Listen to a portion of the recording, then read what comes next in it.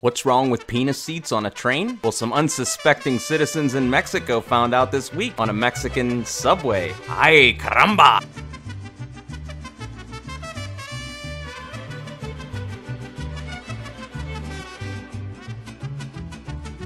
In an effort to bring awareness to 9 of 10 women who are sexually harassed daily on a Mexican subway, Mexican transit officials decided what better thing to do than to obviously install a penis seat. What better way to make women feel comfortable on a subway than to put a penis in the middle of a seat? What a great idea, Mexico. As you can see by the video, it's having a great effect on most of the men on the train. Instead of sexually harassing women, they're sexually harassing each other. Is that a penis? Yes, it is. Let's take a picture. Oh no, did I get the penis seat? Oh yeah, I did. Oh, every time. Busted! Hey guys, sexual harassment is no laughing matter.